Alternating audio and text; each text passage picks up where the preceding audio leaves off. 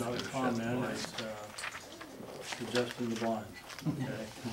All right, then we'll go ahead and move on from public comment. We will have public comment again at the end of the meeting, so I'm sure if you have some, you can look at that point in time. And this time we'll open up board comment. Mr. Miller. Thank you. I just got one for Wes. I had to spend more than 15 minutes reading the auditor's report, and my request would be in the future that we would get that maybe the week before that we have to vote on it, than that day when we got it. We've already basically made that plan. Okay. The other question I've got, where do we come up with the value of those water shares? We got it at $22 million. Where's that number come from? That's cost basis. Cost basis. How much we spent to purchase the water. Okay. I'm concerned about Ordinance 2 funds, which will be gone at the end of this year. I'd like to see some numbers as what we're going to have to take out of starting in January of this coming year, right? Yes. Those been paid. Well, the numbers are built into the budget, and if you've got the budget numbers, if you don't have that, you're welcome to come in and I'll sit down and go through that with you. Okay. Do you have any idea what that is off the top of your head? Not right off the top of my head, but I've got the numbers in the file. I can sit down and go through that with you in detail. Okay. That's all I got. Okay, thank you. I got a comment. I read the paper this week, or last week after our last meeting, and I just want to make sure that the public understands that the two representatives from Bunkerville are not appointed. One is appointed, one is elected. One's appointed for 2 years by the county commission, and the other one is elected for a 4-year term. With all the stuff that went on, the talk that went on last night, or last meeting, I don't know how we got that in the paper, but that is not a fact. The fact is, one elected, one appointed at this time. And then for Mesquite, 2 are elected, and 1 is appointed. Just wanted to straighten that out. Okay, there was also some other facts in there that weren't accurate as well, but it was in an editorial, so the individual who wrote the editorial could have well done a little better job of finding out what the facts were before he wrote it, because there was quite a bunch of other facts in there that weren't even close. Any other comments? None. Okay, not seeing any other board comments, president's comments. Don't really believe we have any tonight. So we will go ahead and move on from that, and we will take up the consent agenda.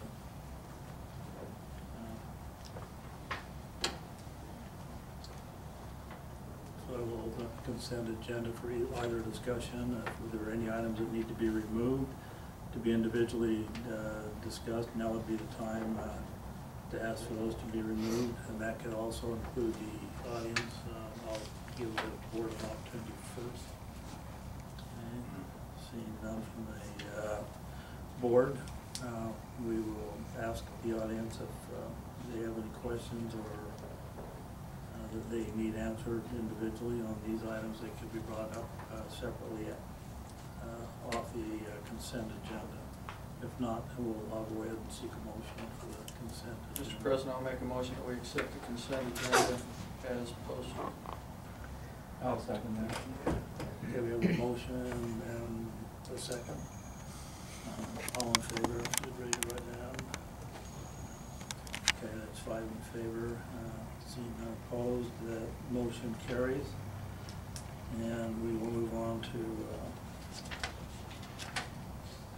item number 5, which is a presentation, discussion of possible action.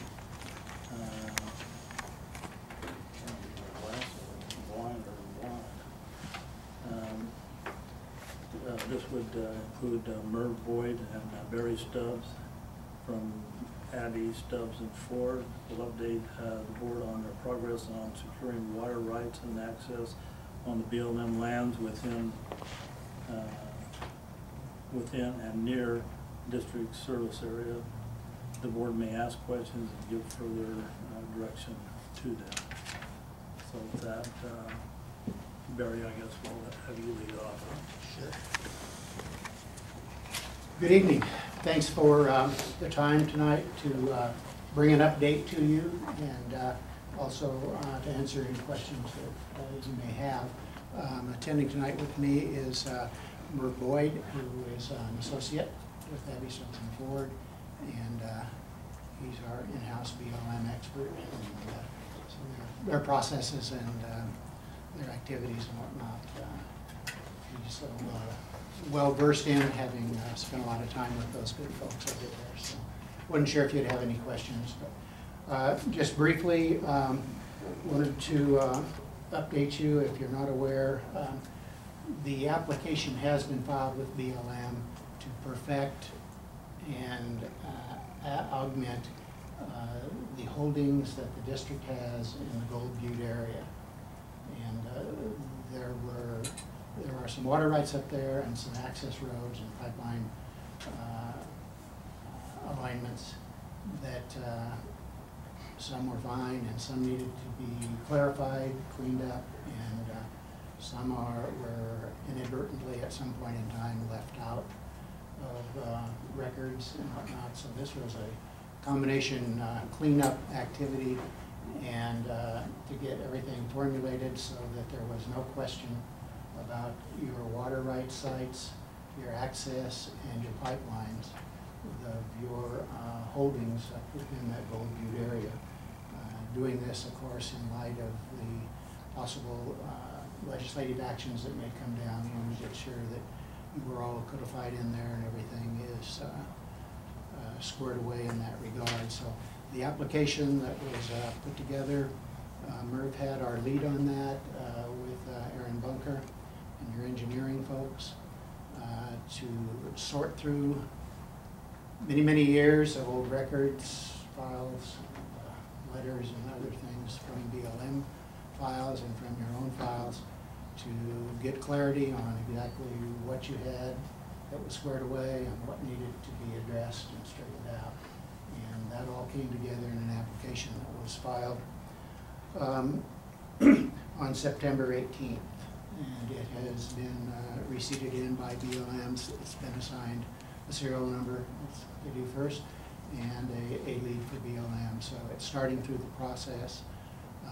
We do not at this point yet have a schedule or any anticipated time, so we are on it almost daily over there. The office is very busy, and our job is to help herd that through, and we will assist them in any way that we can to keep the application flowing. The main point was to get the application reseated in and over record so that if and when the Gold Butte legislation comes down, you've got a placeholder, you're in there, and everybody understands what your rights are, and so they're validated. And so it was very important to get that in. There was a lot of work put in by your staff and your engineers, and so we came together with a good application, and I'm sure there's a copy of it available here if anybody wants to read it. But it identifies all those issues that I talked about. So, are there any questions or comments about any of that? Lord,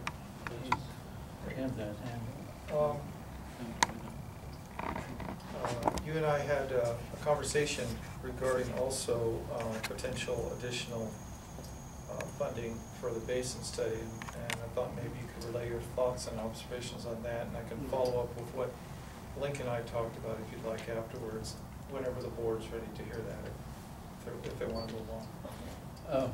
I just not real familiar with the process, but they received our application, and at what time do they grant it? I mean, does that come at a later date, or?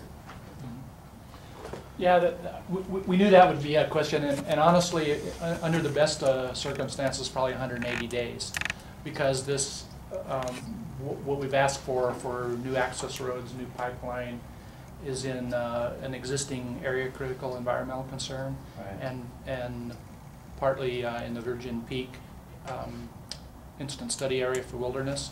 There's going to be some additional negotiations. So that's why Barry said we haven't gotten a timeline from BLM.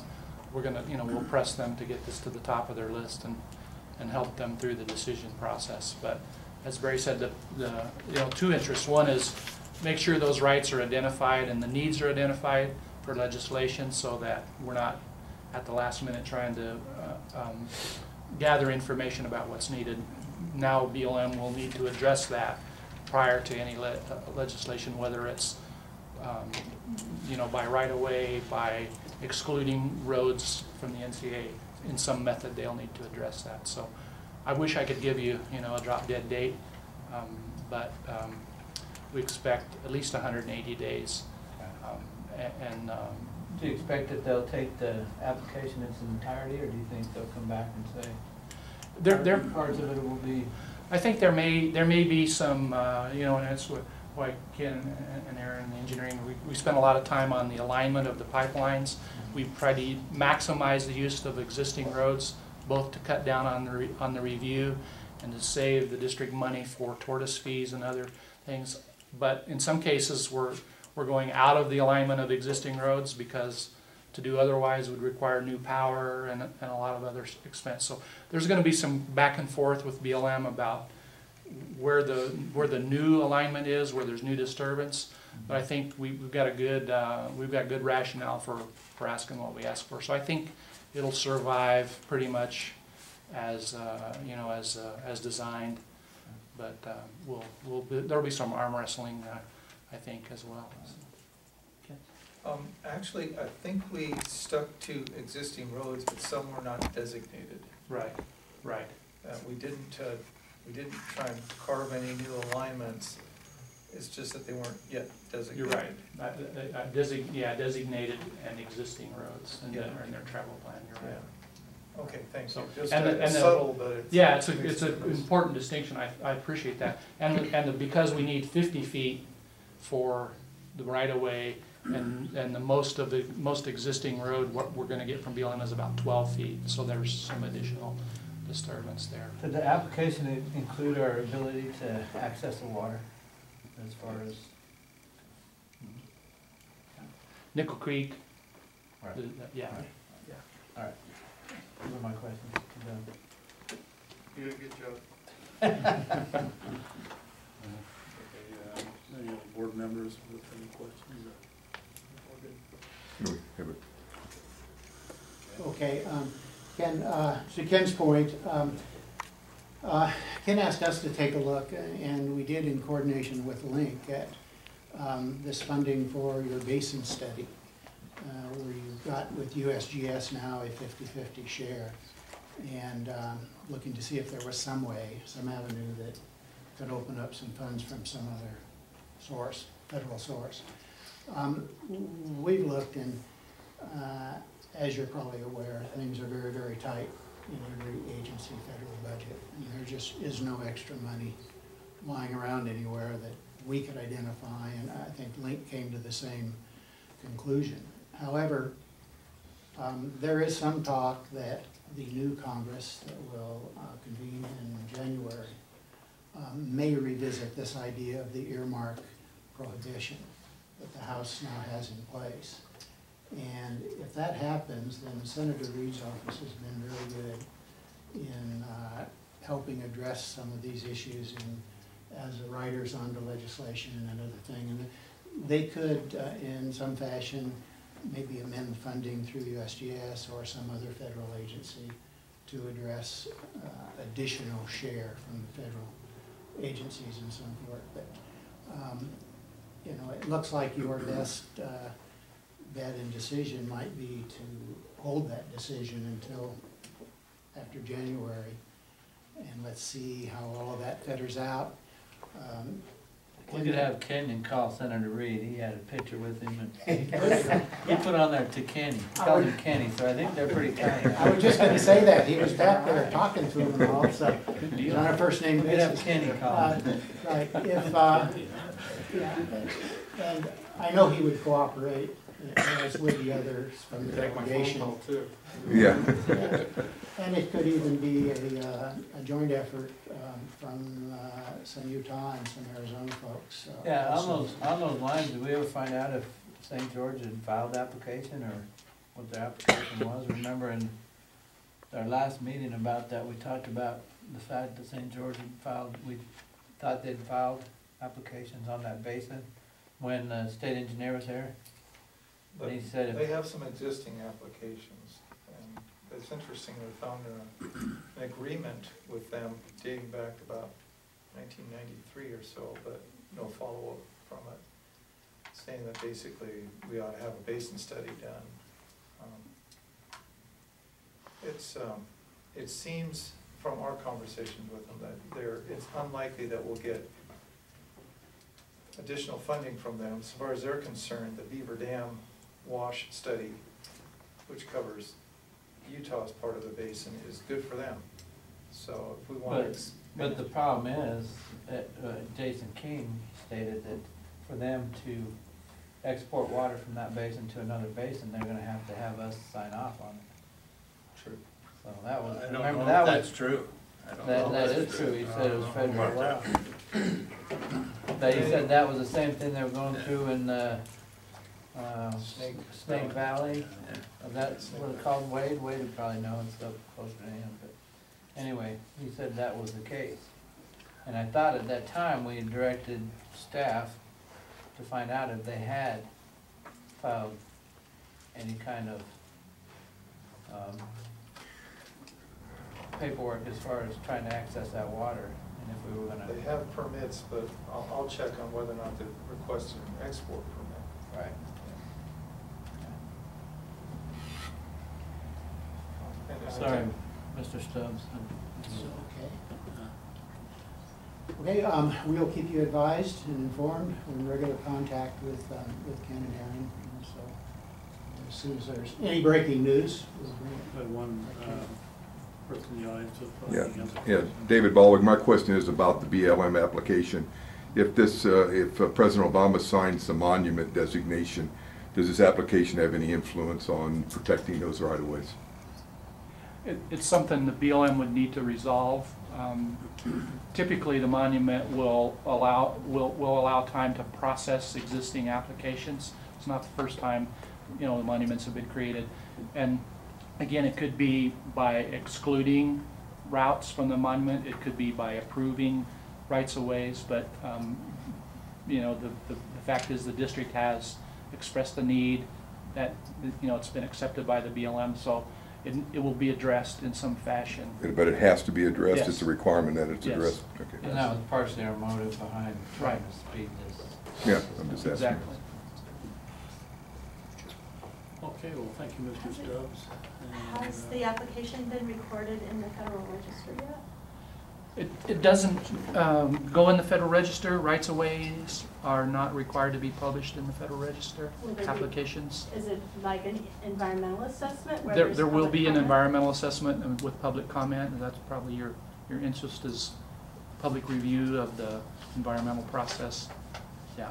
And that comes after the 180 days? Well, it comes, BLM will do their internal process, and then they'll publish a draft environmental assessment for comment. And that'll be, the normal notification process. And Federal Register? Not Federal Register, not for Federal Register. not for Oh, okay. right-of-way Okay. environmental assessment. Oh, well, thank you. But it'll be on their website, it's through their Uh-huh. NEPA process, their Okay. e-planning they call it, and they have a register online, Yep. all that, so, does that help? Yes, that's great. Thank you, David. Thank you. Thank you very much. Does there need to be action on this? Because Unless you have directions, additional directions to our that's consultants. the only direction I give them. Keep Then on, you- keep on keeping on. Get on it. We'll do that. Keep on trucking. Thank you all. Thank you very much. Thanks, Barry. Okay, we'll go ahead and move on to number 6, and we have Chief Higley here from the Mesquite Fire Department, and looks like we have John here as well.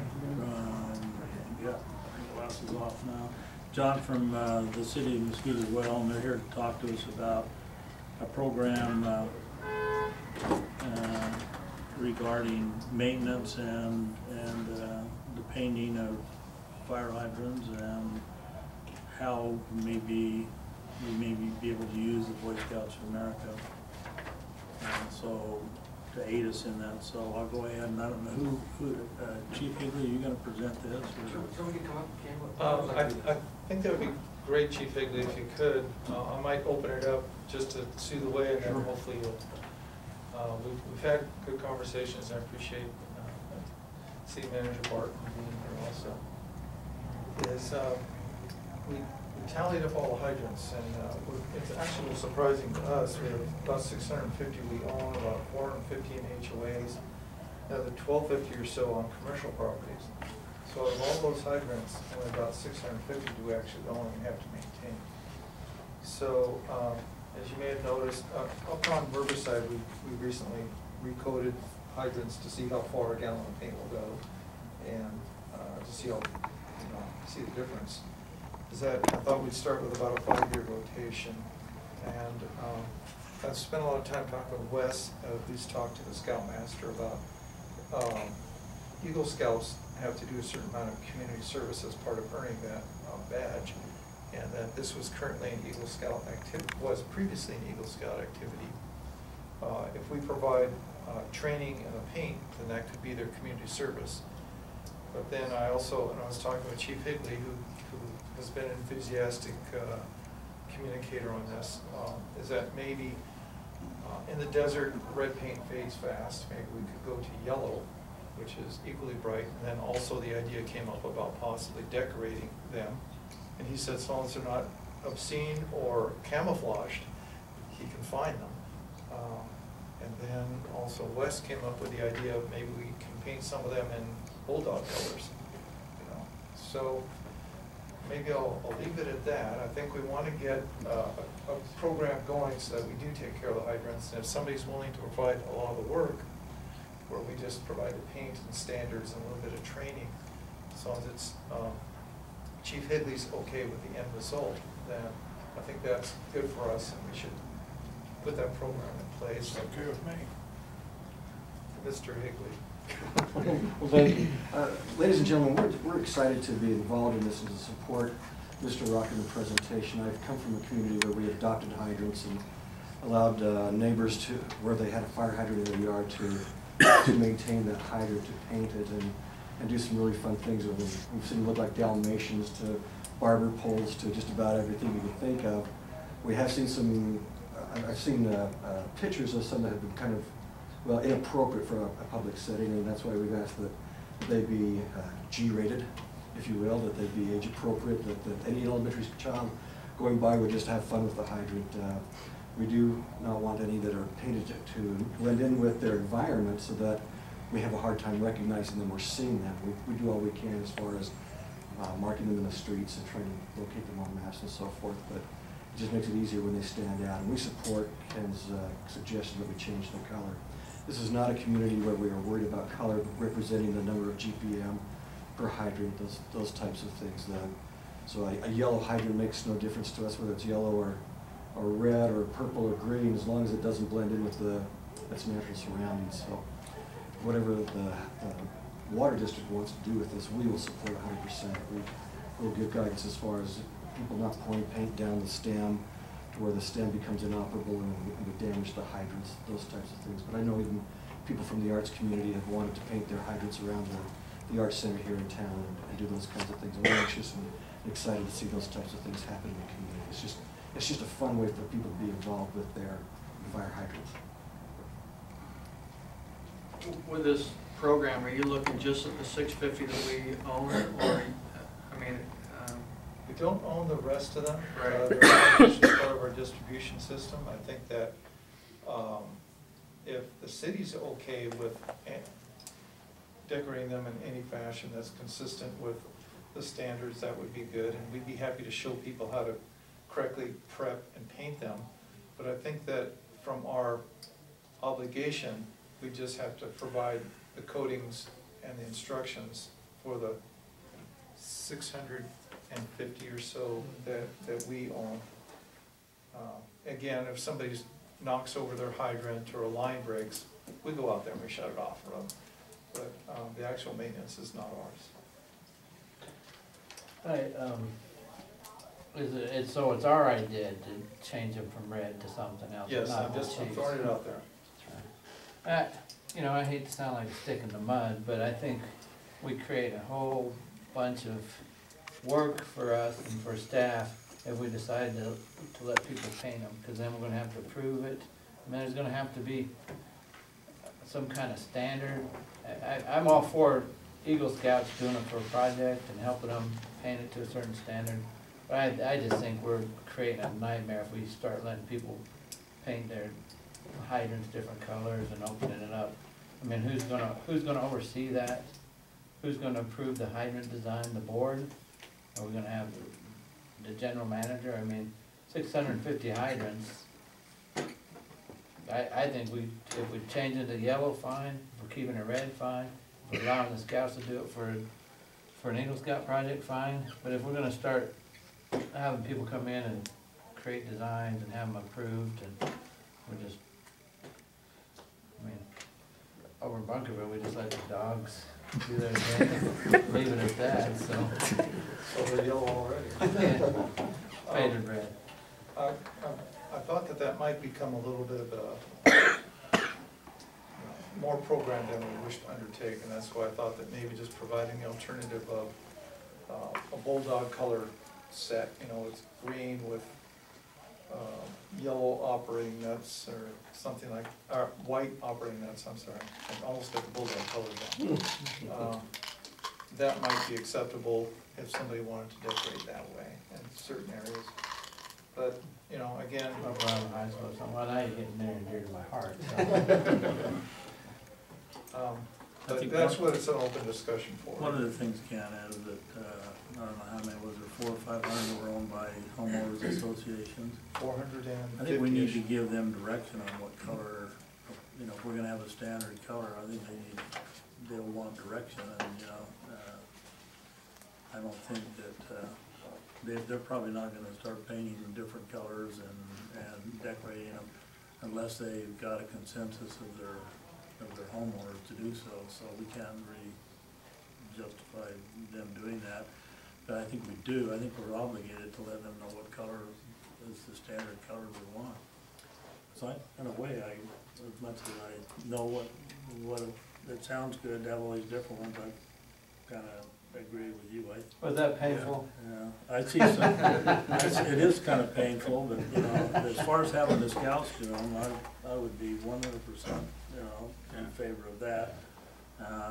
I think red's fine, and I've seen yellow fades in the desert just as fast as the red does, because I've seen areas where they paint them yellow, so I don't think whichever color we want to do. The only problem with that, if we go yellow or something, and then are we gonna go to the homeowners association and say, well, your new color has to be yellow? Well, downtown, I don't know what Yeah, we could maybe is do it by here. Downtown zone. is if it's yellow, it's not private. If it's red, it's private.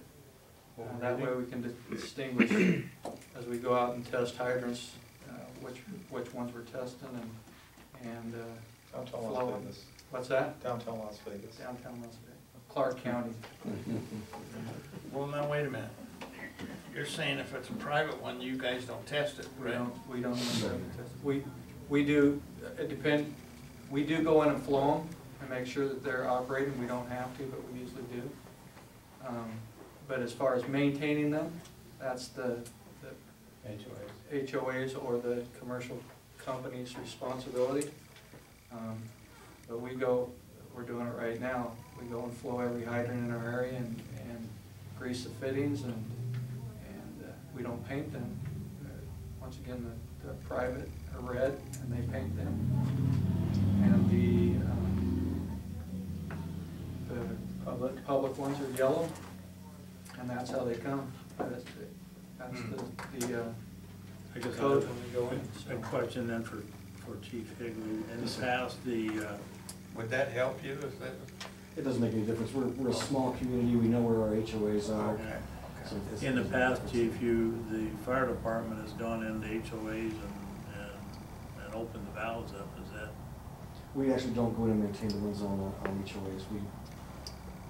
They're responsible to maintain their own hydrants. In the past, the city had done, so, We do- and the we- policy we should now say- is probably not to do it, because we don't have anybody to do it with, but We in do the public past they hydrants. have, yeah. Yes, sir. But we just need to know, and if that's the case, then we need to get the HOAs on some kind of a schedule, so that they know that it's been so many years that they have to turn all those on and turn them back off to make sure they're all functioning. Most of them are aware of that, yes. Okay, I'm saying we leave them all red then. I Is that a have a quick motion? question, just a little off a little bit. Who is responsible for all the ones in the HOAs? I mean, who makes the They own. so they can hire anybody they want? They and get a volunteer. That comes to paint them and test them, and there's no Carl basis as to how Larson. often they need to be tested or anything? Well, one of their houses burned down. Seriously? You're right. It is up to the HOA to maintain those hydrants, to notify the water district if a hydrant is out of service, if there's any problem with the hydrant. As we go into the HOAs for official business, if we see a hydrant that has an issue that we see, we'll make recommendations to the HOA to correct those issues. Is there any company in town that goes around and does those things? I think they're all outside the city, outside of our community. You know, I know our association just painted all the word red, and it was done by the association. And Yes. they did, it was done by volunteers in our association, and they did a great job on it, but they're. How many of them were Eagle Scouts? None of them were, they were. Some are senior scouts. The board president, and the vice president, and the rest They're was- veterans. And the rest was left town while they were doing it. On the ownership of the hydrants, I'm on the board of the Canyon Crest HOA, and we just did a reserve study and had to count all the hydrants in the HOA to account for them, and I wasn't aware, it wasn't ever brought up that we had any maintenance requirement to open those up. I understand painting them, but for example, Canyon Crest, which I'm familiar with, our understanding is going down like Oasis Boulevard, since it's a public road, that's not an HOA hydrant. And when you get into other roads, private roads in there, then those are the HOA's hydrants.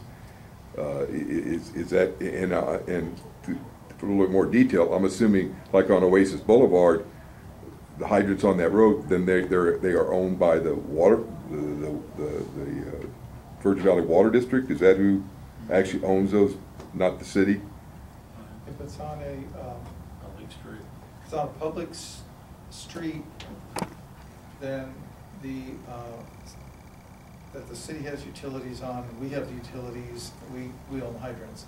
Interesting situation is if it's in an HOA, but it's a public street, we own the laterals to the hydrants, but not the hydrants themselves. Well, we were told not to include any hydrants on a public street. That's true. You would- Okay, but that contradicts what No Rock hydrants just. on a public street, I'm sorry. If they're inside the HOA and they're public street, then they're not our hydrants, is what you Right, just said. right. So that's contradictory. So if it's a public street inside the HOA, it's not And there ours. are a few of those. Yeah, well, we've got all kinds of them in Canyon Crest. I mean, all of Oasis Boulevard, Ivy League up there. That's all public road, and our understanding was we didn't have responsibility for those hydrants. That was, we only have responsibility for hydrants on private roads.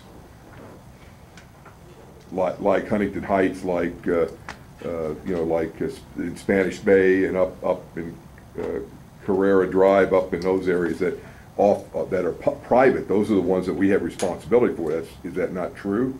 Are those hydrants located on what's considered common area of the HOA, or is it actual? Well, see, that's where it gets, I mean, even when you go up Oasis Boulevard, that's private, that's public street, but Canyon Crest handles all the maintenance of that. So,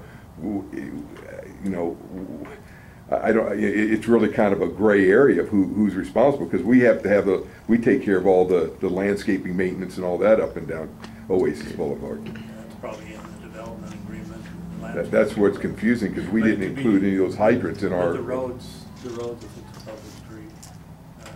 But that's how we designate it, so those hydrants on Oasis Boulevard and Ivy League and the public streets, what considered that we don't maintain, that the city comes by and maintains, cleans up and does that, we didn't count any of those.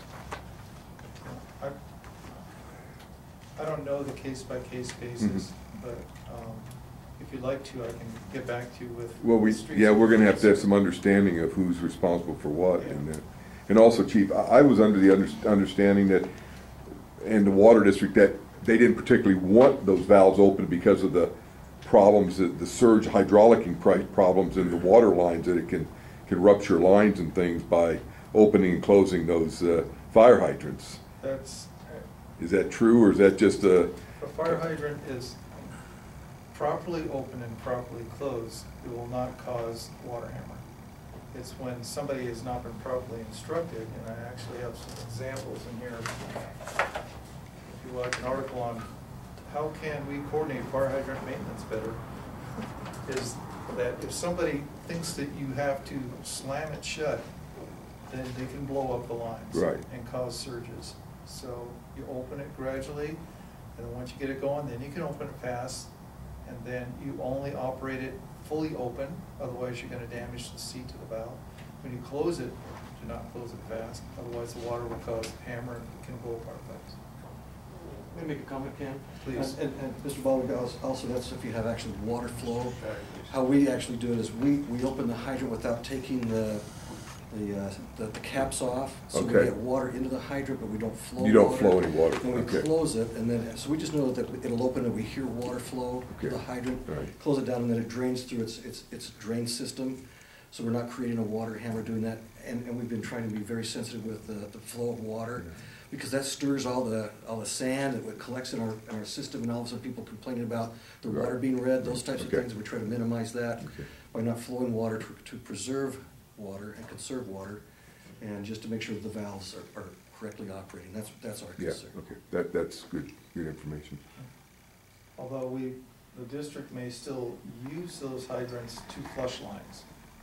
And we would need to do that occasionally to have sequential flushing of lines to clean it out. It seems like a waste of water, but it's necessary in order to get, as Chief Higley said, sand and other contaminants that might accumulate in slow-moving sections. Occasionally you have to create a scouring velocity to flush them out, and you have to do it predictably. It takes out rocks that could damage our engines, those kinds of things, get by our filters. Yeah.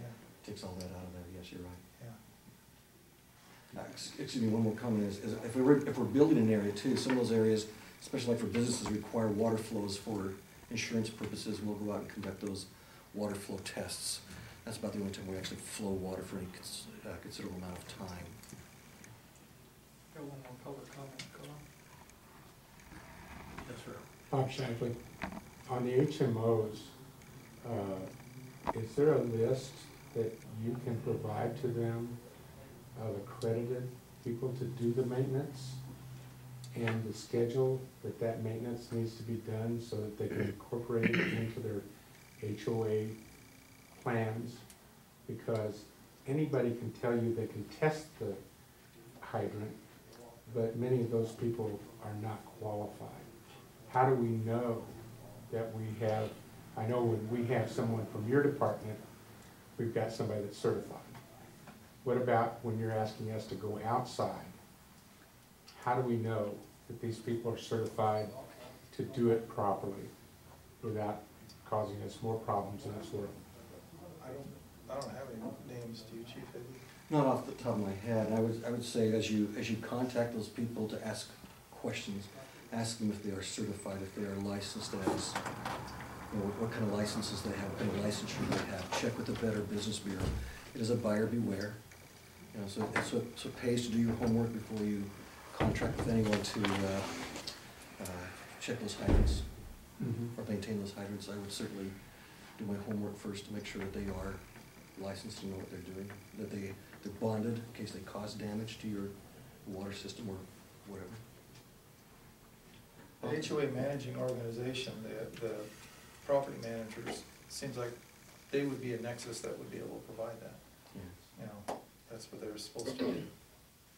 By those kinds of ideas and connections and, you know, service agreements. I'm gonna go to mine.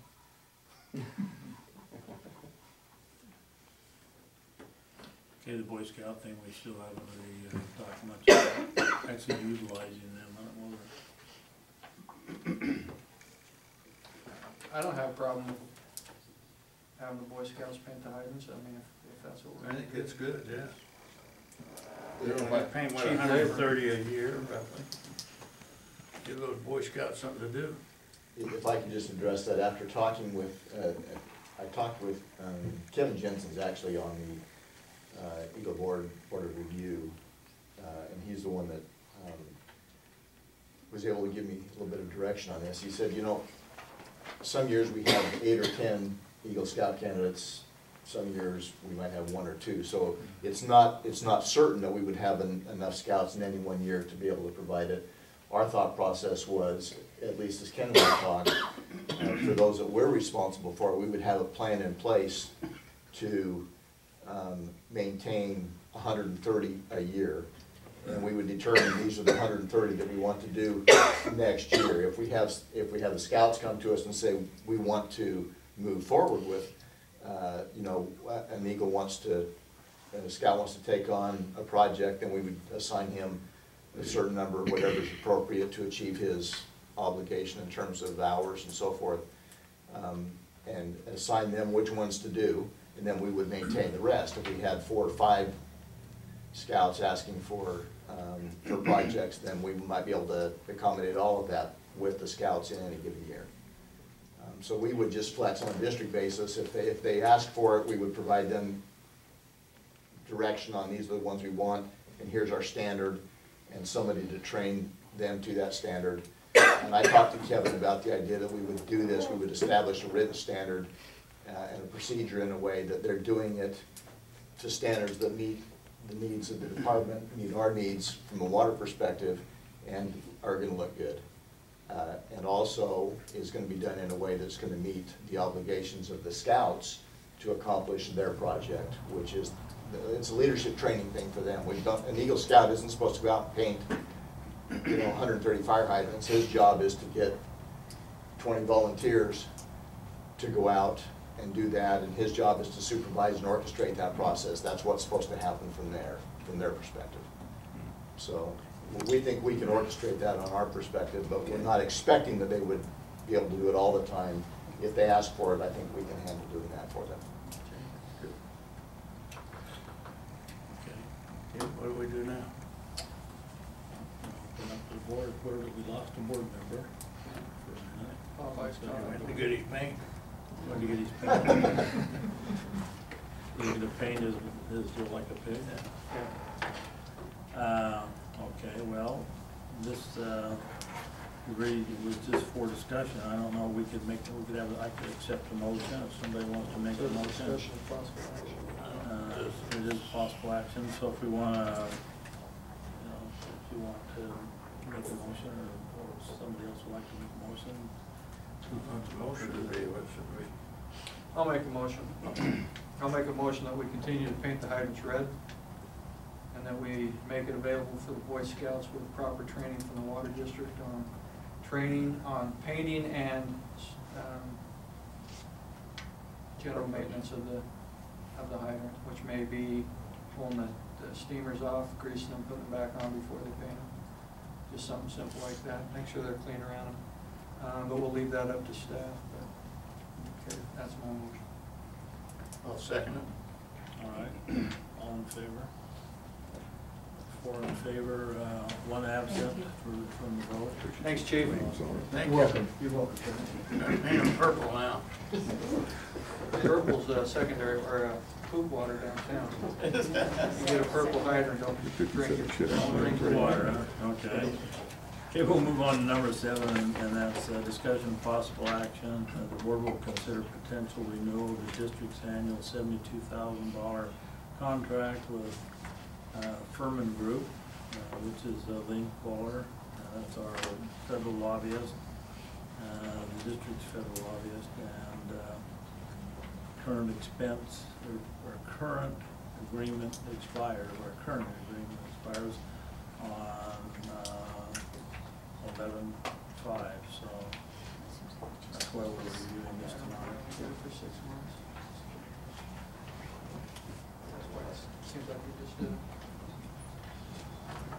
Yeah, I think that the last time that Link came before us, he had.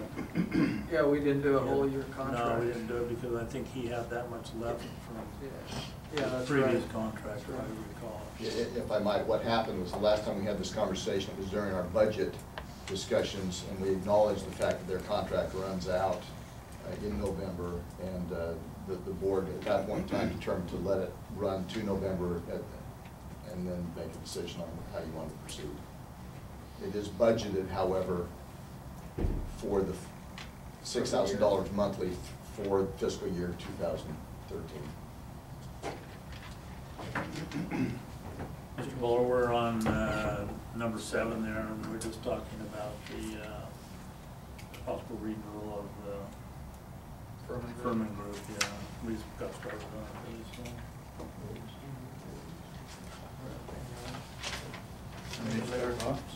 Sure.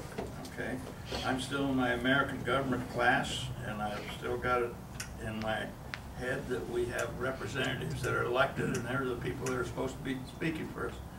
I strongly disagree with lobbyists, so I will not be supporting this. Okay. I agree with you on the representatives, but I think sometimes it's nice to have somebody back there that's looking out for our interests. I don't necessarily think that all our representatives necessarily know where Mesquite and Bunkerville are, or care where Mesquite and Bunkerville are, for that matter.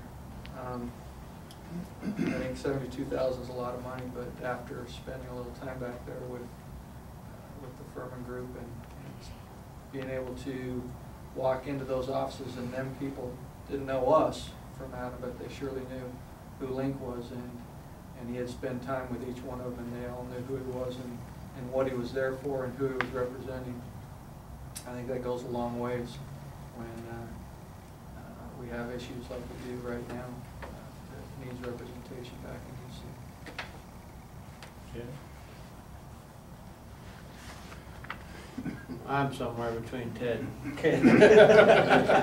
I hear what you're saying, Ted. I just think right now at this moment we have some issues facing us that we need to make sure we get taken care of.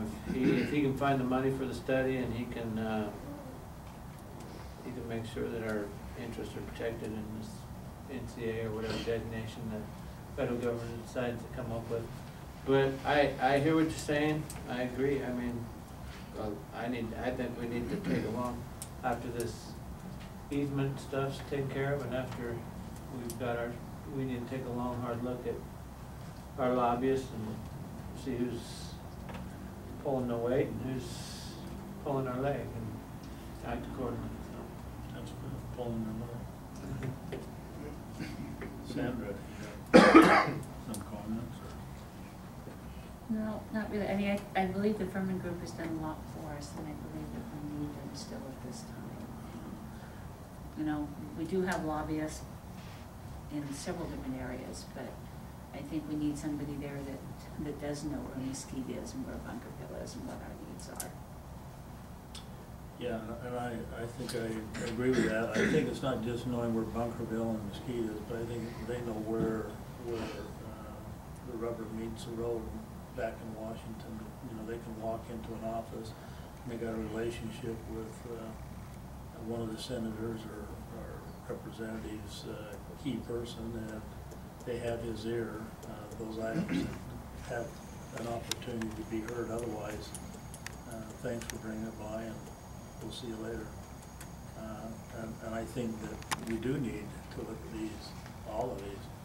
But I agree with both, with the three of you that right now we've got some critical issues that need to be resolved.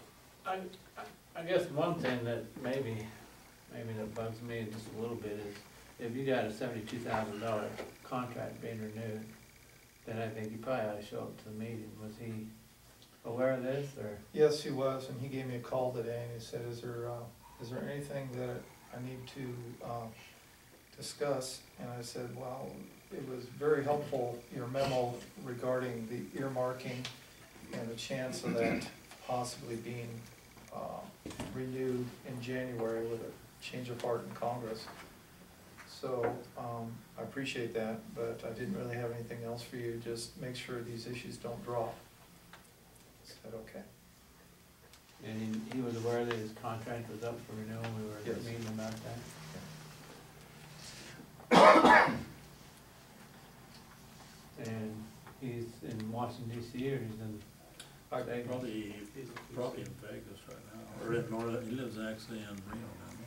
I don't know, I only got his mobile home number, his mobile phone number, which is 202 area code, and I didn't have a chance to call him back. I think Link lives in DC. I think it is. Doesn't live back there. Yeah. He's full-time. He has a place in like Reston or something like that. I know when we were back there, he was going home to his wife and kids, so Yeah, I think it's Virginia.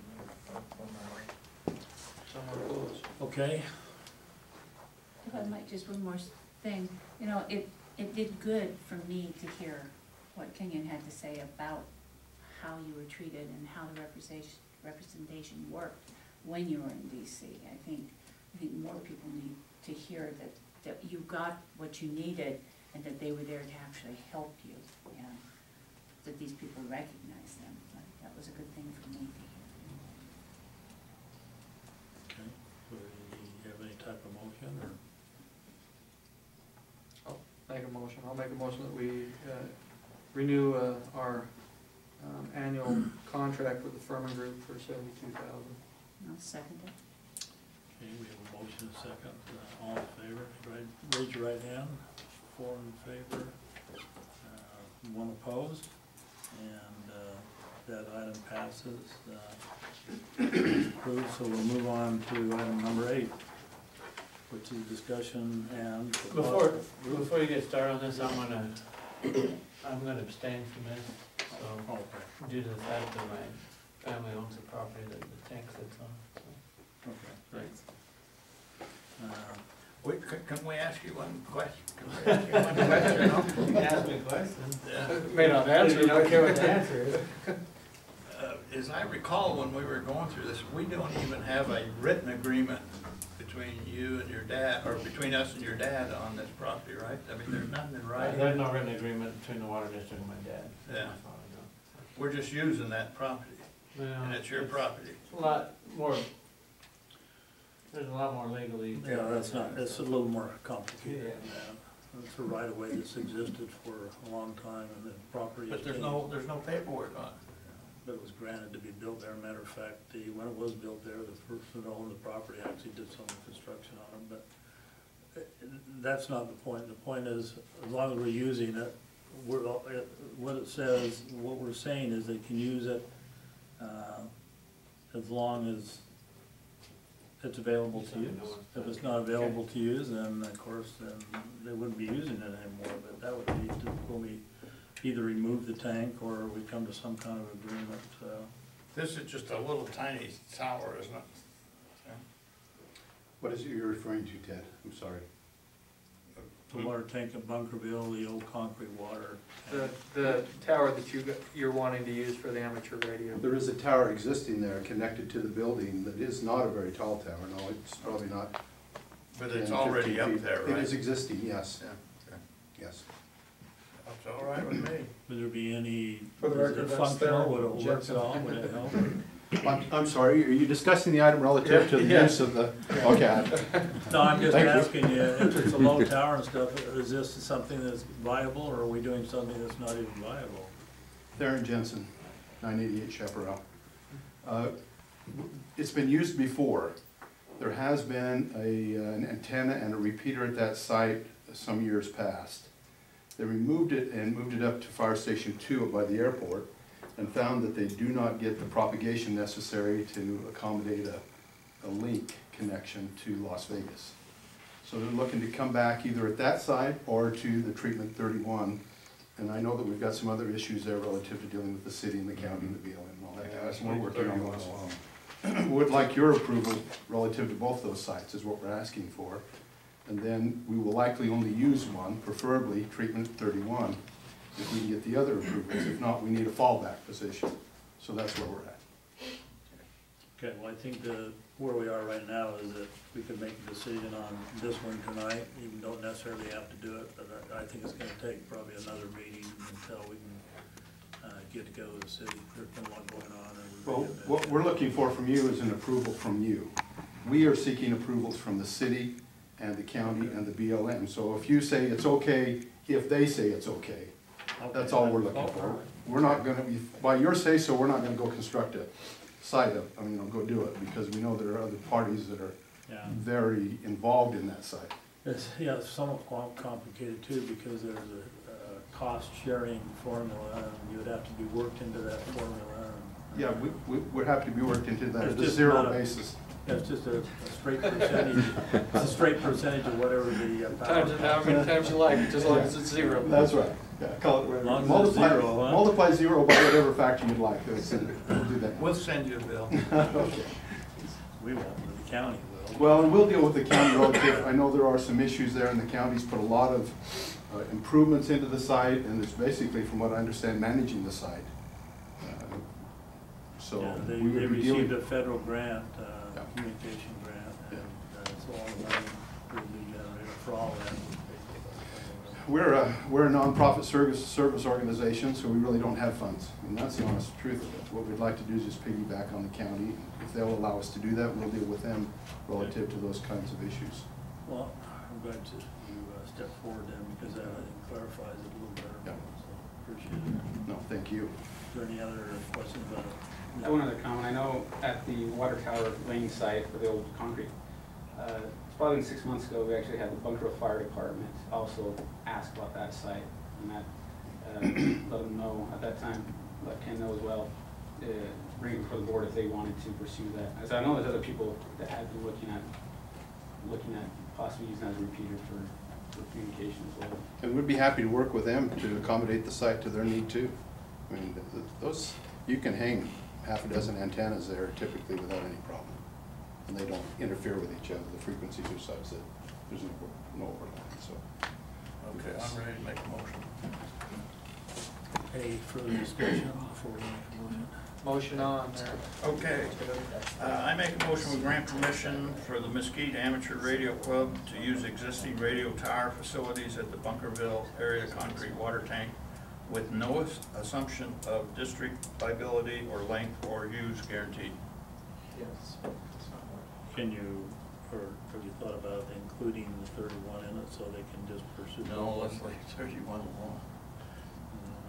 Well, if they go on the one with the city and the county that's working there. They're gonna be working with the county, it's not. What we're doing on 31 is seeking your approval with the understanding that your approval is not the only approval necessary to utilize that site. Just, you're the base there. You're the ones that have the site, dealt with the BLM. We're starting at the bottom and working our way up, or down maybe, I don't know which way we're working. So Is I that need to site amend that. known as the scenic tank site? Is that what that's commonly referred to as? I'm looking at an agreement that Cheryl Hunt and I worked on with the city. I think the site you're talking about is what we refer to as the scenic tank site. That's correct. Okay, is that correct? Yes. I knew it as treatment plant 31. That's Okay. how I kind of had understood it. So So- however you understand it, as long as we know where we're talking, the site where the treatment plant is with the existing tower that the county utilizes. You're not talking the one up by White Road? No. Okay, so No, that's where no. Ted's. No. We wouldn't be asking for that one. We know Okay, better. all right, all right. Prior to the treatment Yeah. plant being in there, that was just a water tank there, and it was called the scenic water tank. So that's I'll probably where that amend it stems. to include Okay.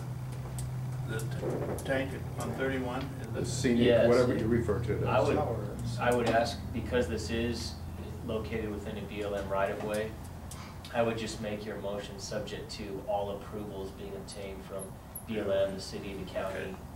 And so the motion is amended to include the site 31 with all BLM restrictions and also Clark County restrictions And we will deal with the city, the county, and the BLM Right. as City, appropriate to. All Yes. appropriate. Thank you, yes. I'll second that. Mother-in-laws, everybody.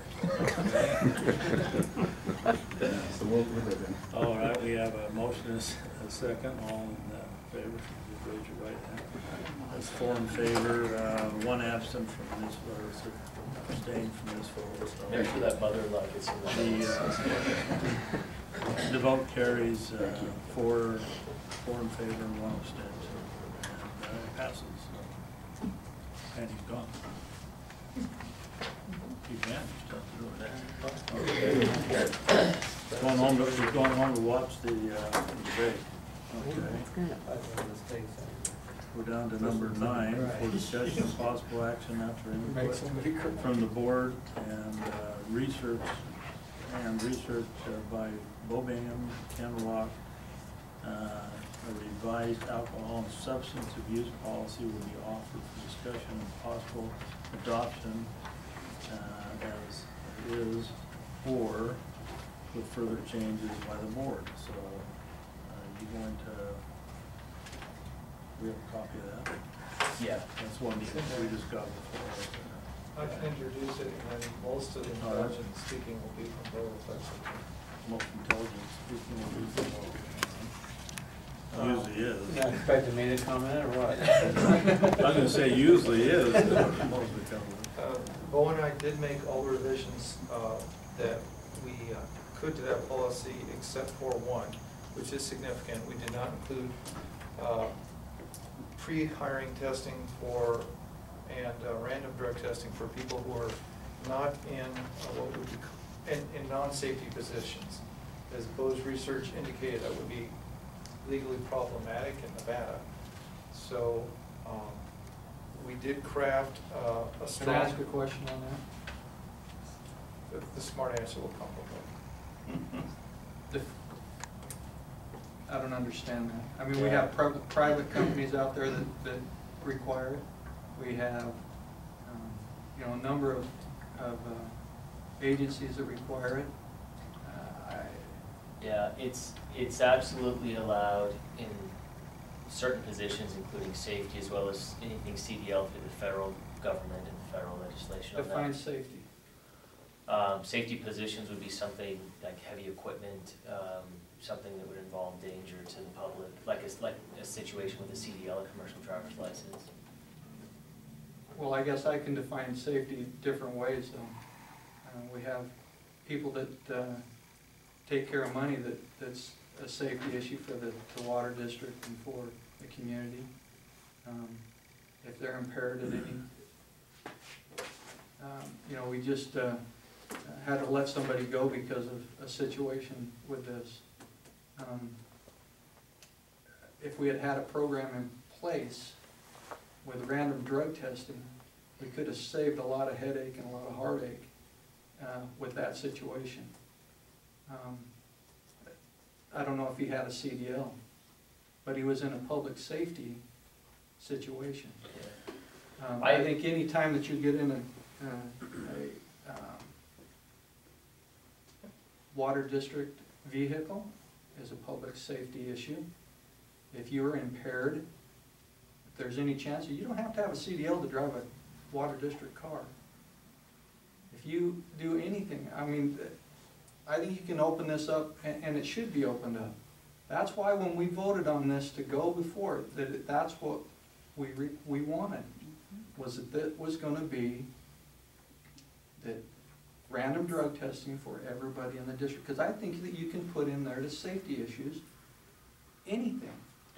Is this coming from Pool Pack? Is that?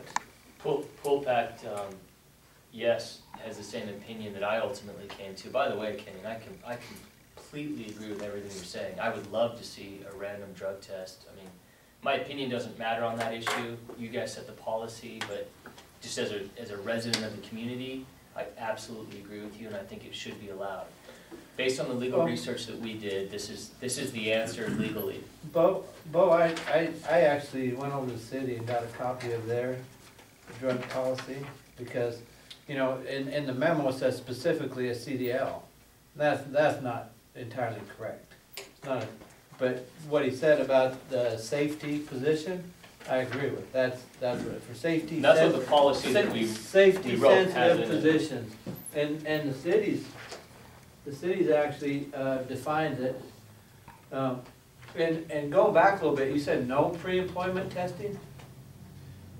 I believe that No, it has pre-employment testing. Oh, For okay. safety. But you said no testing for pre-employment. for non-safety persons. No, we can test for all pre-employment. Everybody. Yeah, so we can also test Okay. for promotions to new positions as well. Yeah, absolutely, I concur with all, and I think it should be in all that. But, going back to the safety sensitive position, this is how they define it. Department safety sensitive positions mean employment positions which may in the normal course of business require the employee to operate the cities, this will be say city of course, cities, vehicles or heavy equipment on a regular and recurring basis and or involve job duties which if performed with inattentiveness, errors in judgment or diminished coordination, dexterity or composure may result in mistakes that could present a real and imminent threat to the personal health and safety of the employee, coworker and or the public. So- Yeah, our definition in the policy that you guys have in your packet is very close to the one you read. It doesn't include all vehicles, but it does say require the employee to operate the employer's vehicles or heavy equipment or private vehicle on organizational business on a regular or recurring basis.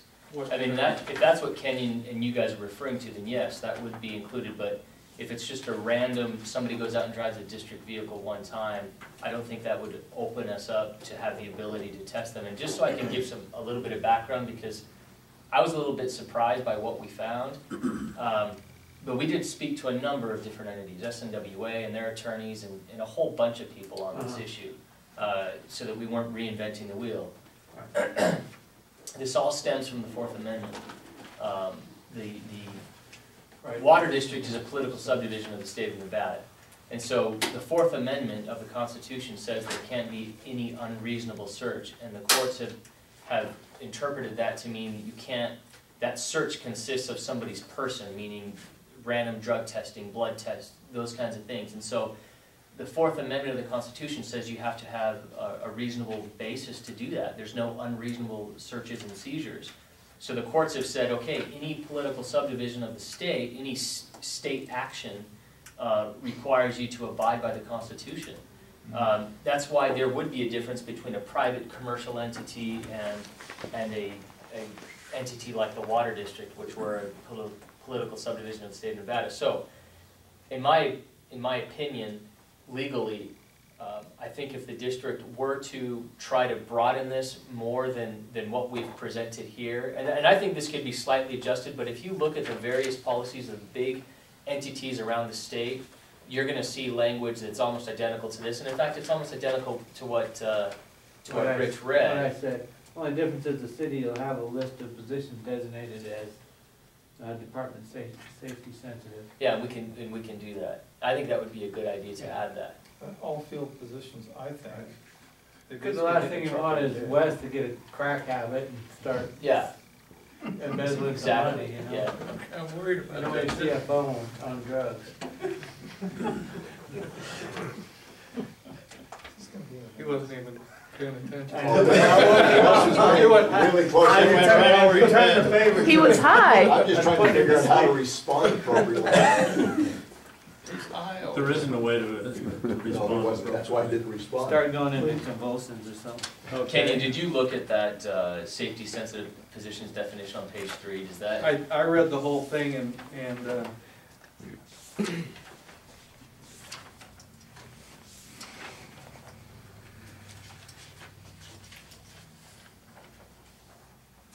I mean, the district could take if the district wanted to, it could take a very aggressive approach on defining, you know, inattentiveness and errors in judgment.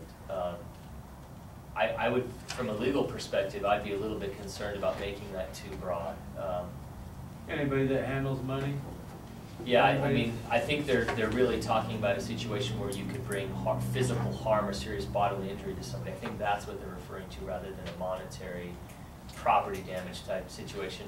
Although, well, let's go back to the scenario that I just said about this guy that we let go. You know, he didn't bring any bodily harm to anybody. But yet we had to let him go because he had a drug habit that he was going out and stealing drugs, supposedly, allegedly, Yeah. breaking into people's houses, stealing drugs. I think anytime you're breaking and What? entering, you're probably a safety Well, issue. But if I have a drug problem, we just had this downtown in the fire department where a guy was going out and making 911 calls, and when we'd leave the station, he'd come in and steal the money out of the chow fund out of the station. Now we got, and I'm not saying that any of the girls would ever steal any money, but if they have a drug problem and they have access to cash and to personal information that they could get into people's accounts, to me that can go right along with that problem. Yeah, I think Kenyon, the way that I would recommend that issue be addressed would probably be more along the lines of what's in section 9, reasonable suspicion. Anything that would induce an ordinary, prudent, cautious person to believe a person is under the influence of drug or alcohol, was in possession or selling, or circumstances which may constitute basis for determining reasonable suspicion. I think that would be a situation. I think both of those situations you're describing, that if that employee had a drug problem that led to those situations, if your concern is you want the ability to be able to terminate them, the answer is absolutely yes. Not only that, if there's reason to believe that that person simply has a drug problem and you can articulate the suspicion and why you have that suspicion, then you can have that employee drug tested. I think all we're saying is that there's probably some legal danger in saying across the board every employee is going to be randomly drug tested. And while I agree personally, I think that's Well, here's the problem. right. Here's the problem with making it a reasonable suspicion. All right, reasonable suspicion. If I have a reasonable suspicion that Ken's taken drugs, who's going to turn him in? Who's going to be the one that he has to report to? Well, he reports to the board. But I'm not around here every day. How do I know? Is Mary going to turn him in? Heck no, she's not going to turn him in because he's the one that signs her checks. If it turns out that it's not, you're down the road, dude. Lady, you thought I was on drugs. But if you have a program set up that everybody on a random basis is going to be checked, either they do one thing, either they find another job or they clean up their act. That's how it happens. If you have nothing to hide, there's no reason to have a problem with being random drug tested. But if I have a problem, I think I'm going to make sure that I don't have to have that done. Yeah. I'm willing to draft the policy that way, and I know that you guys directed that it be done that way because it seemed rather clear to me that doing that across the board randomly as to every employee, exclusive of safety sensitive, I mean, we're just talking about somebody that is in no way involved in anything like that. Who does not operate a company vehicle? That'd be my first question. It's just the ladies in the office? So, That's basically it. Aaron and I drive trucks around now and then. well, I know Aaron drives a Razor like a bat out of David. I wouldn't say that. And You're right. Wes rarely drives a company vehicle. Haven't yet. Yeah, it hasn't But I yet. think that the definition doesn't just say a company vehicle. It's driving A a vehicle vehicle on- Yeah, during- personal vehicle on district business. Yeah. Non-hired auto. Sometimes that happens. The ladies will go to the bank or they'll pick up something, like when we have snacks here. You know, I think though there's, and I'm just deferring to Bo about, does it say, I can't remember because I read that too, regularly drives or frequently or? It says, yeah, on a regular and recurring basis. So, again, if the board says, look, I mean, you guys know, the only thing I ever care about is that you guys know legally what the issues are. What you guys decide is what it's going to be. But, you know, I want you to be aware of what the legal danger is. So what are the ramifications if we adopt that? Somebody could challenge it in court, or we could test somebody and then they could challenge it and throw the test out, or what? Well, What are the ramifications? yeah, I didn't know this issue was going to come up in a public meeting, and there's potential litigation involved here, so it's a delicate situation to answer because the last thing I ever want to do is do something or have anything said in the meeting that would bring liability on the district. Right.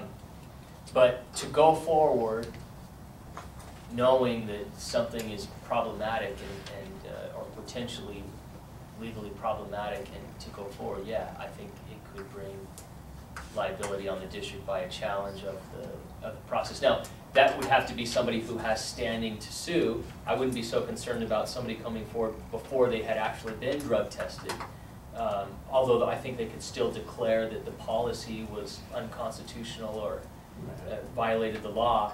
My bigger concern would be we start randomly drug testing people that have no relationship to a safety sensitive position or a CDL, and we start doing that on a regular basis. I think an employee could challenge that, and I think might it affect any claims we had with Pool Pack?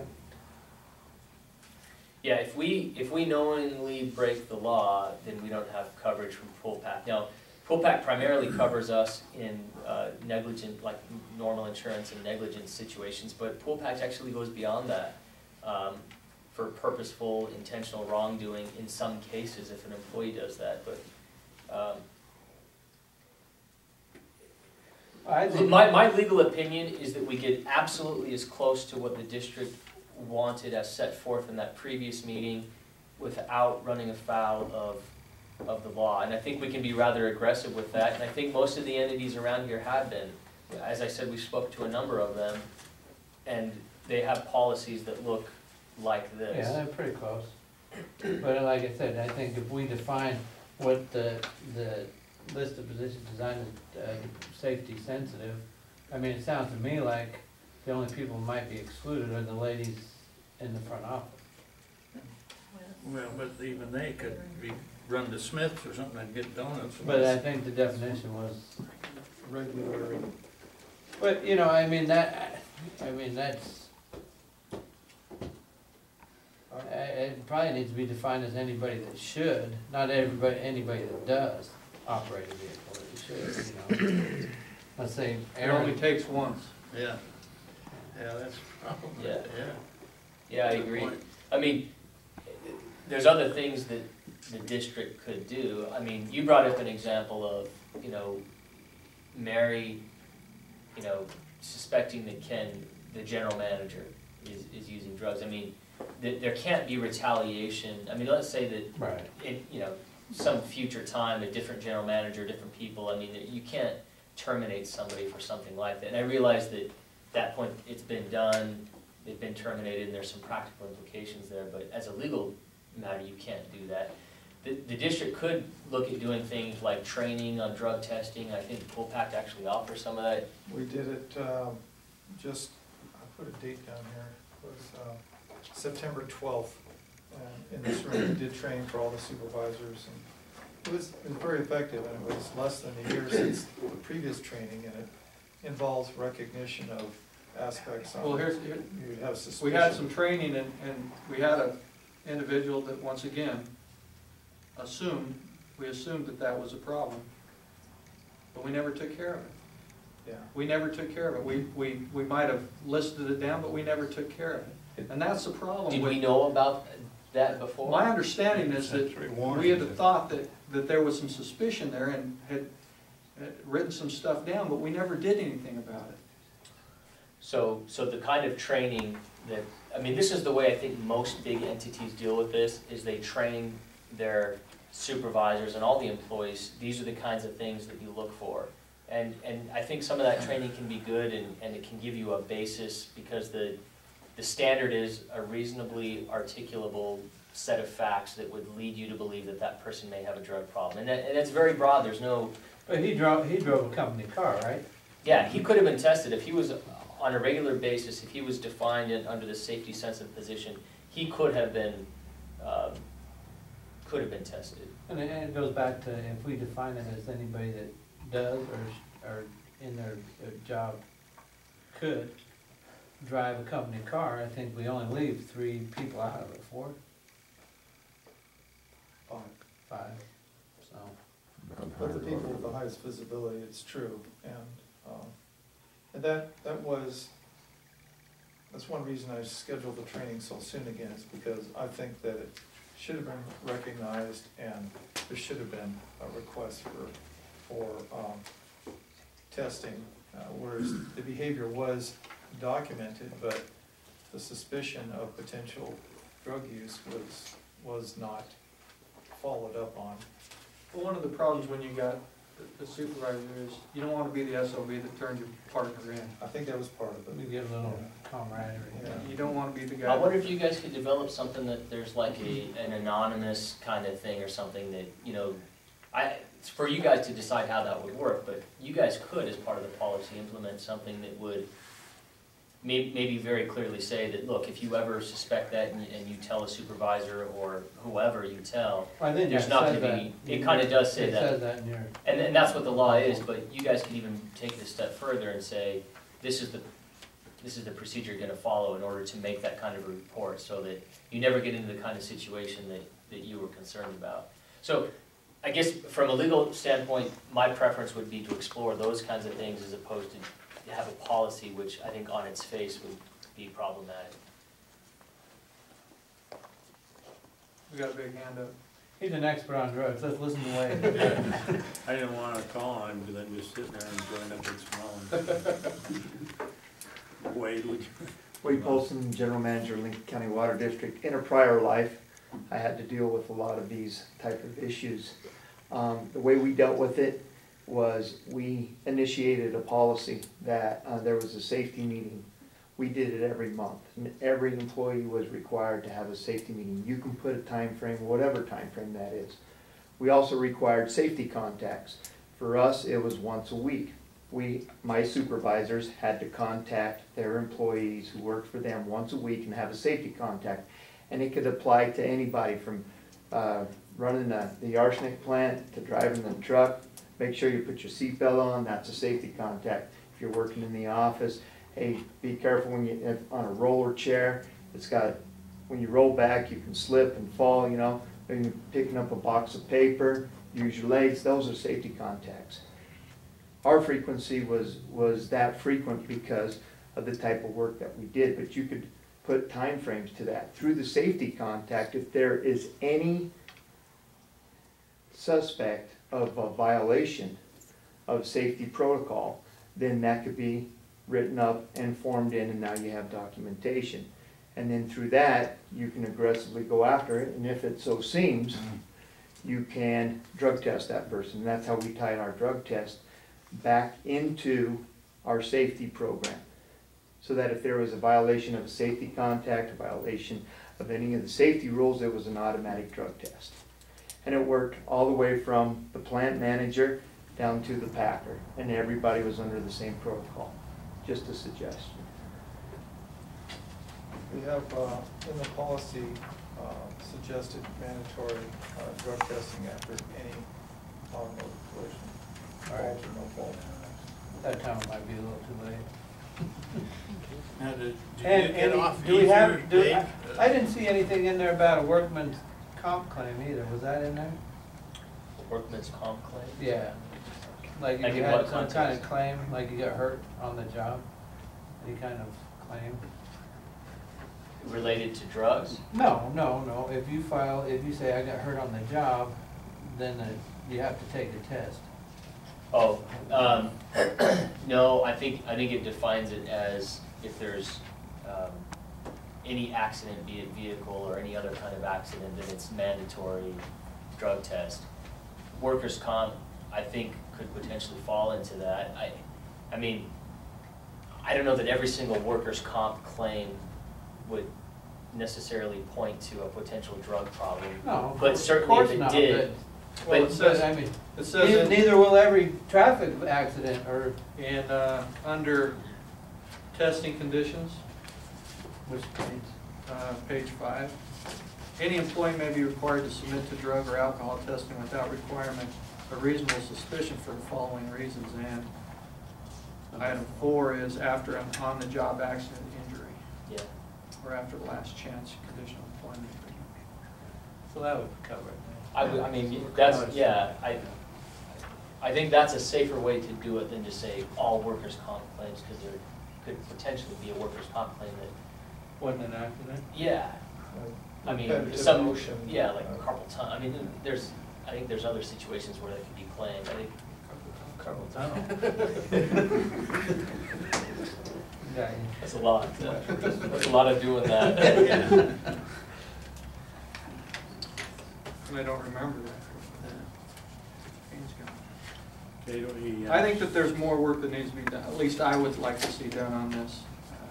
Like what specifically? Well, I would like to, number one, define those that are in those safety sensitive positions. Okay, like, kind of like Rich is saying, let's specifically call out what titles those employees hold, okay? I also, I had some, on the testing procedures, there was some employees' refusal to cooperate in administration of a breath test or to provide a, okay, that one's okay. There was somewhere in there it's talked about a breath test, and I'm thinking, well, not every problem is alcohol related. It's not going to be brought up in a breath test. So. You mean number 2A, use only on evidential breath hearing? I mean, it does have a blood test on there, because yeah, you're exactly right. One thing that I saw in another policy, maybe it was the city, also stated that if they were, that they agreed to have any of the results, like if they say the highway patrol pulls them over, that they'd agree to release those results to the water district. I didn't see that anywhere in this policy, which is probably a good Yeah, I don't addition. know that we have that in here. So law enforcement, drug testing would be released to, Yeah. If they got stopped in a company vehicle or on company time. Because they're not Well, always in a company vehicle. I mean, just like Mary I will think there have wife could up be to a me question once a month. of and whether she's or not in that the would be car. enforceable. I think an employee You know. could potentially challenge the provision that Rich was talking about, but it's not the kind of provision in there that I would say on its face is unconstitutional. I think it's more along the one that maybe an employee could challenge it and say, look, this is somewhat unconscionable, that just because I'm working there, I'm agreeing to give results that have nothing to do with my job. But I didn't, No, I think that was talking about on the job, if they got pulled over and breath analyzed.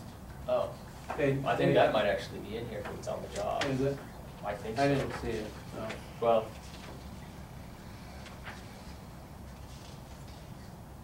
okay, so we've got the positions, we've got the release the results to the district. Are there other things that you guys want to add to this? Along those lines, is my concern is that, you know, if we don't put in there something like that, that, you know, we don't use our tester and they're positive according to the state's test or somebody else's test, then they can say, well, you didn't test me, so, you know what I mean? Yeah, and Rich, I mean, it's been a little while since I was working on this, but I thought there was something like that in here, but There if might be, it's I not, missed it if it's not, but, or if it is, so. and if it is not, I made a note of it and we'll add that to it.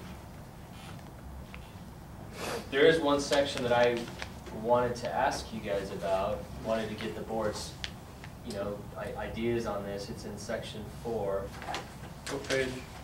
On page 4.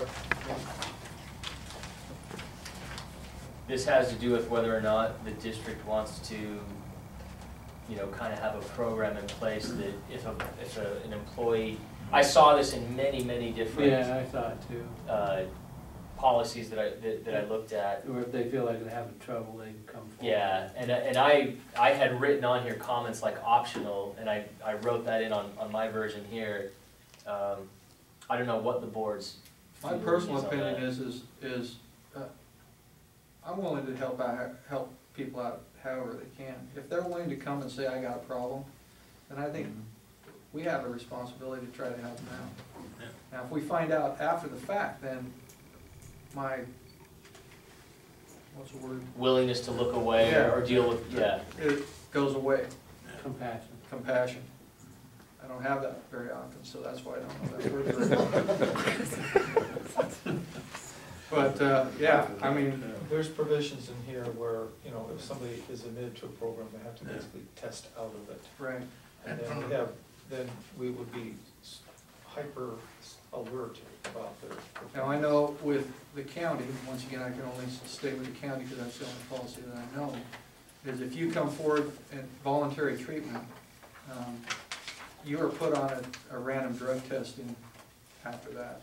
They can call you at any time and say. It's not random, Yeah, they actually can just come call up up and and say, say, go down and get tested. I thought there was Without any something, I thought suspicion. there was something in here that I saw that said, And then with that, it also goes along with the last chance. I mean, I think they get one chance that's the last to chance. fail, Yeah. and then they're put on a last chance agreement. The next time they fail, they're kicking a can.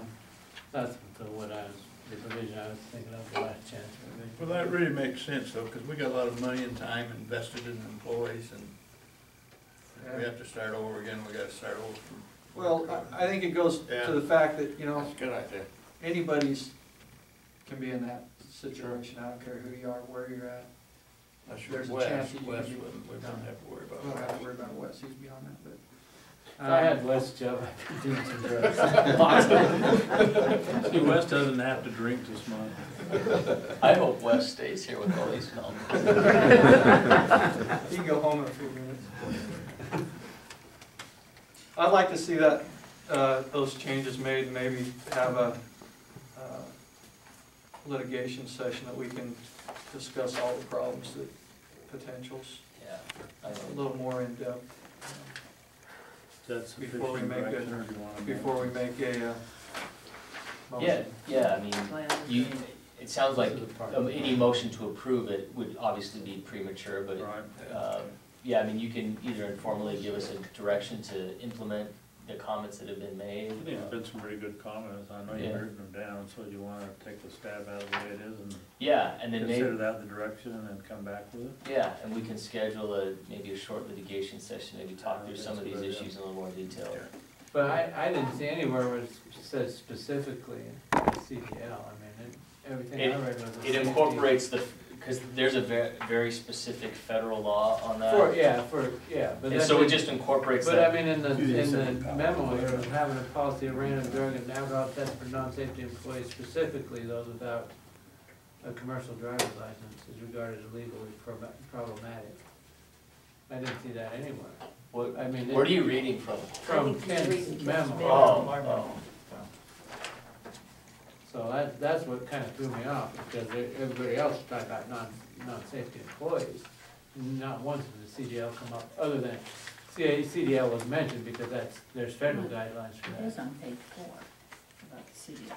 Yeah, Right, no. I think what Rich is Sometimes. Oh. saying, It's in there. it's in the policy, but, maybe some of the backup didn't include the safety sensitive stuff, and that's in the policy as well, but we'll get that straightened out. Yeah, that's what I'm saying. It threw me off a little bit. I would like to go, if we're gonna have a litigation session on this, let's not do it on the 20th of November, because I work that day. I'd like to be in attendance of that, Do you want to have a separate session before November 6th and then put this on the November 6th agenda? Or would you like to have it, us do our best shot and then have it ahead of the November 6th one on the same day? And No, let's have our meeting and then put it on for the next meeting. so. The next meeting I won't be there. November 6th, I'll be here. So we could have the workshop or the litigation session. Yeah, let's not have it on the same day that we're having. I might Okay. wanna. Do you wanna have it like a digest week it from little bit. today? The litigation. Yeah, the Yeah, litigation meeting. I just think there was too many things that we brought up last time that aren't included because of what you're saying as far as possible litigation, and, I mean, I still believe that anybody needs to be, if you're gonna work, and that's we're providing that service out there that people need to, and so I would really like to see the meeting before we have to vote on, and you rewrite something and vote on it, because Yeah. Let's I do think it. everything that you Senseless. guys just, I think everything you guys discussed in the prior meeting is in here except the random drug testing. I Let's, think that's the real issue. let's do it before the 6th meeting, a meeting on the 6th. Have a litigation session before the meeting on the 6th, but not on the agenda for the 6th. Okay, postpone it to the following meeting in November? Okay.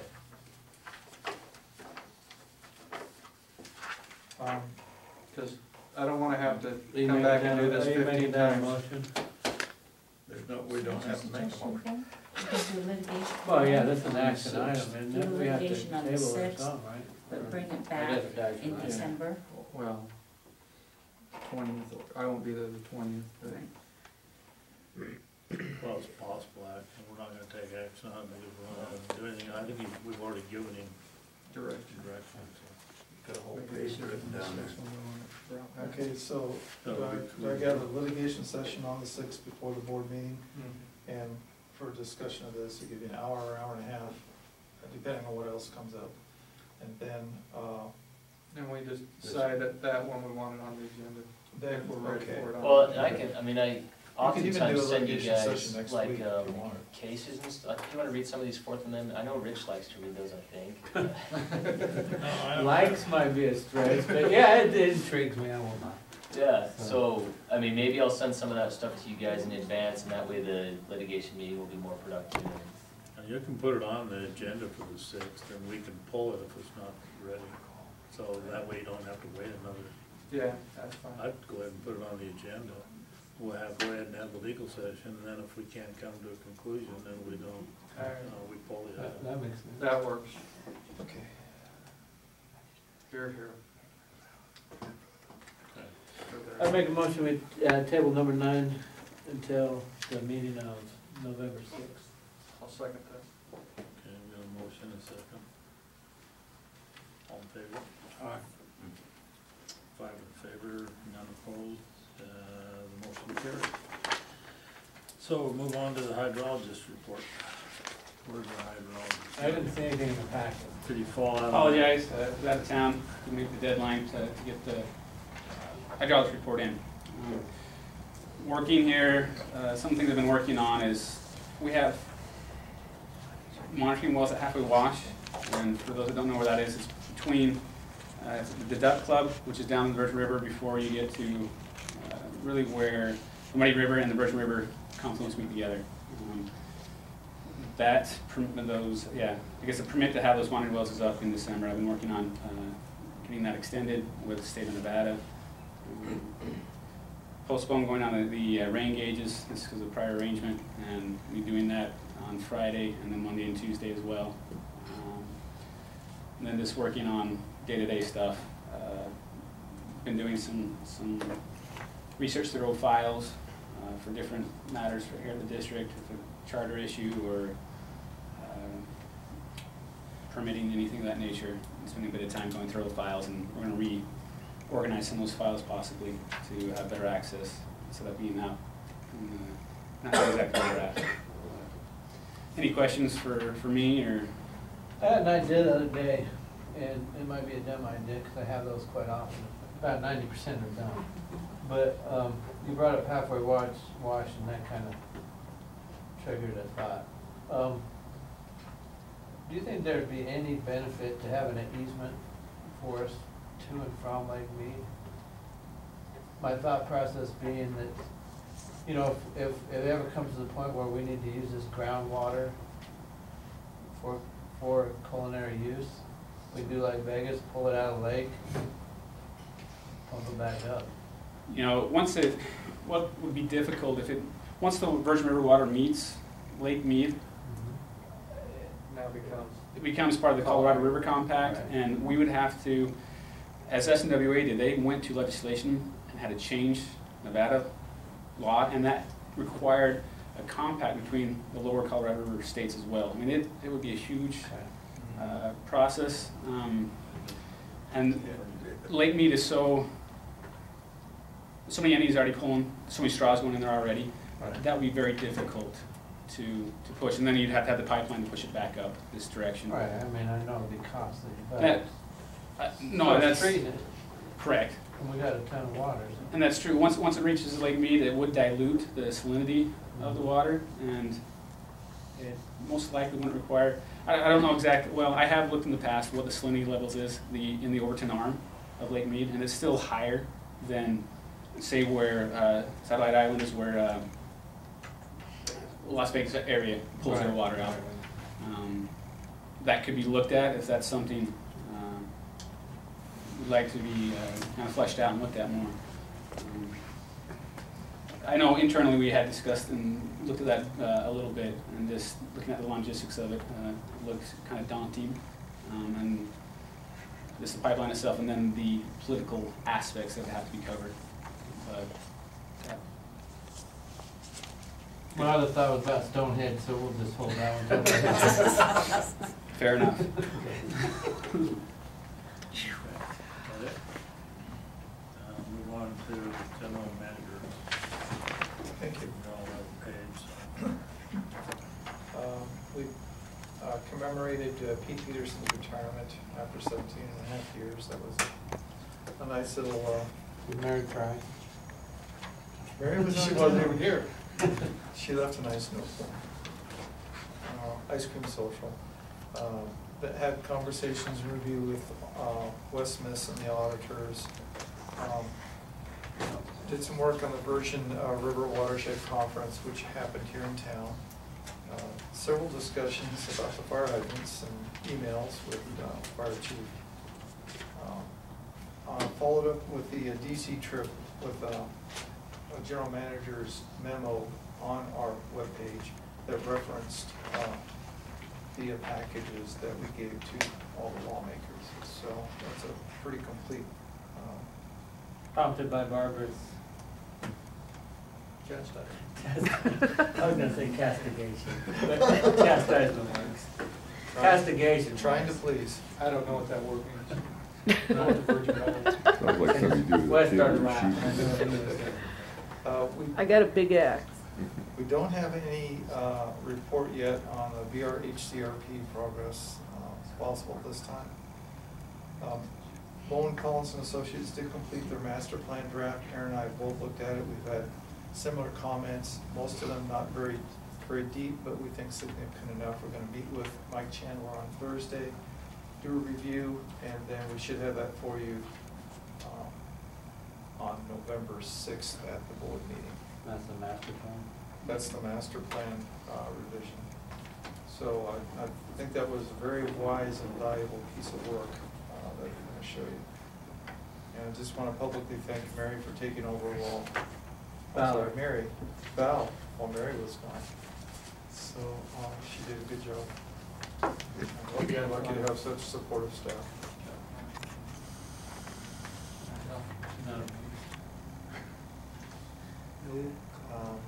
Any questions for me? No, I would really appreciate if you do some little research into that St. George and their desire for that water, maybe.